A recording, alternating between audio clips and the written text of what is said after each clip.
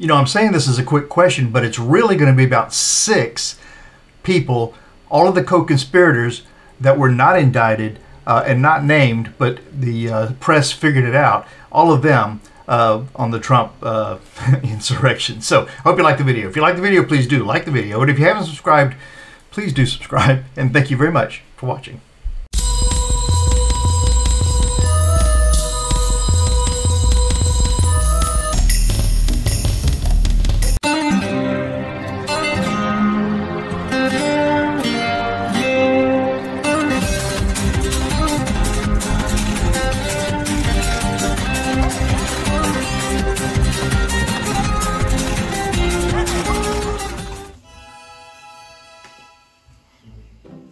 So I think we can just go right down the list and see, you know, who's going to be in trouble.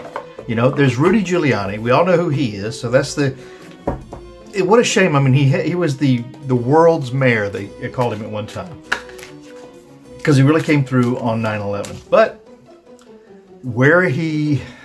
how he lost his senses is just impossible to imagine. So there's Rudy Giuliani. They figure out he's number 1. Then number 2, John Eastman. That's that law professor who was helping come up with this insane scheme that Pence could, you know, stop everything. Sidney Powell, of course, was just... I think she thought she was going to get named special counsel for something, and even believed that she actually was named as special counsel for a period of a day or a week. And because Trump said it. And so that was enough for them. Then there's Jeffrey Clark. So he's the DOJ attorney for like environmental situations, that wanted to be attorney general and was willing to do and say anything to get the job. Kenneth Chesebro, and which is so funny because he's from Wisconsin, so I thought it was Cheesebro for the longest time, but apparently it's Chesebro. He's an attorney, and he was in the false electors scam, you know, contacting those folks, or maybe writing the letter that all the states ended up using, something like that. But he was in collaboration. Now these two are kind of number 5 together.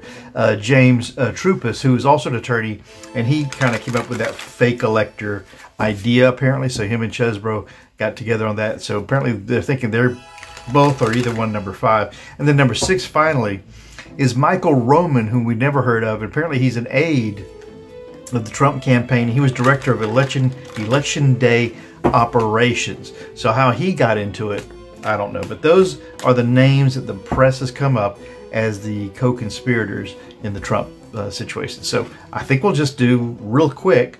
We'll go through them, give them 1, 2, or 3 cards each.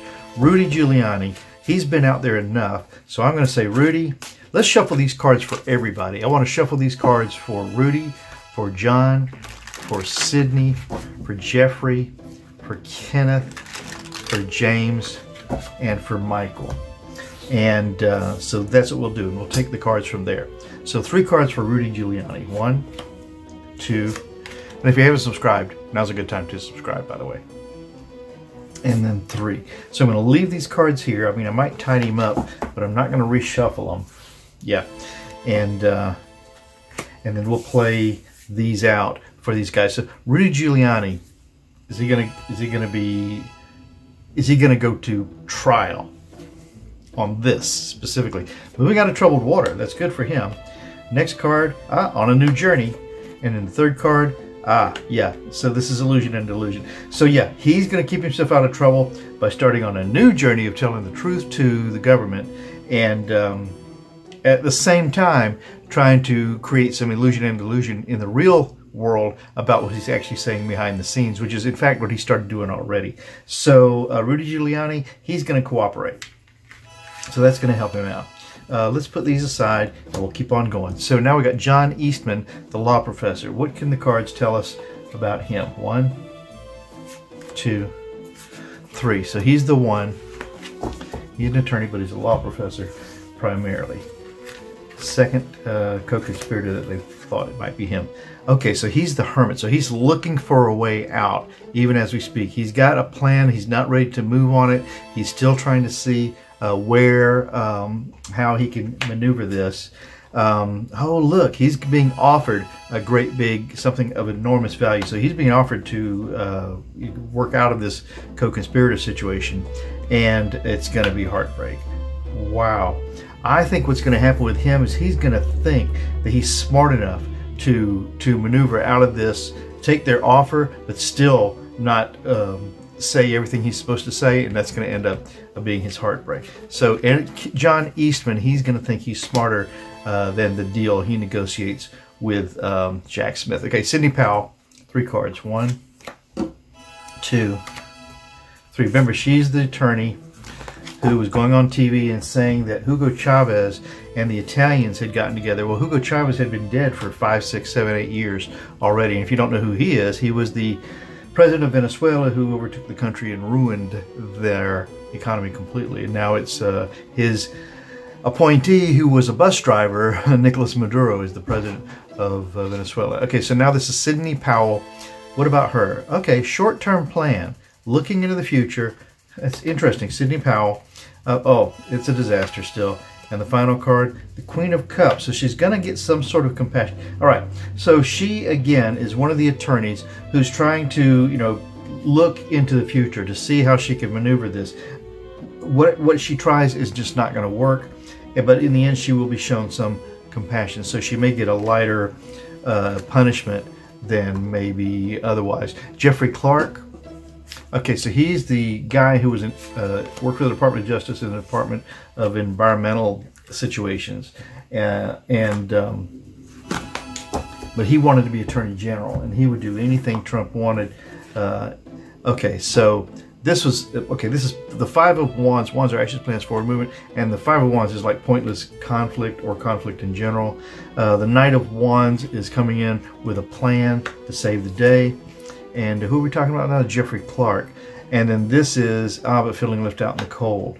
Interesting. So Jeffrey Clark is the guy that wanted to be Attorney General. The situation for him is going to be there's lots of conflict and arguing. There is a Knight of Wands who comes in with a plan, but it still leaves him out in the cold. So I guess the Department of Justice is going to make him an offer, and somehow either he doesn't take the offer or it's not enough to keep him out of as much trouble as he thought he'd be in. Now, Kenneth Chesbrough combined with James Trupis, these are attorneys who were involved in the false elector scheme with all the states saying these are the actual electors and the people that you have on your roster, Congress, are not the ones that the people want to be electors. So they're trying to just, in effect, take the votes of everyone in their state or their district, I guess it was state, and say your votes don't count because these are the people we want to be the electors because they're going to vote the way we want them, we want them to vote. So that was Chesbrough and Trupis. So what's going to happen there? So, King of Swords. So swords of truth, justice, rules, and law. And this is the king. No mercy. Next one is, it's a nightmare. And then the third one, okay, in the end, there will be, okay, so truth, justice, rules, and law will reign. It will be a total nightmare for these two, but also, in fact, justice will show some sort of compassion on that sentence. So I think it just means it won't be as bad as possibly it could have been. And then finally, Michael Roman, who's just an aide and the director of Election Day Ops. Michael Roman, who's an aide and the director of Election Day Ops. So he sounds like way down the chain. So let's see what we get for this fellow. Building something together for public display. Oh my goodness. So the Department of Justice, Jack Smith, wants to work with him to get testimony out and start this trip up. I have the notes in front of me, is why I keep pointing that way. I've got the people's names in front of me. Okay, so for the last one, Michael Roman, the aide, the director of Election Day Ops. So building for public display, a great big offer is coming through for him. That's Wands. And then the Empress is the all nurturing, loving, yes. So yeah, if he plays his cards right, he will cooperate with them. There'll be a great big offer, and it will be very much in his favor to do that. So that's what I get for those 6 unindicted co-conspirators.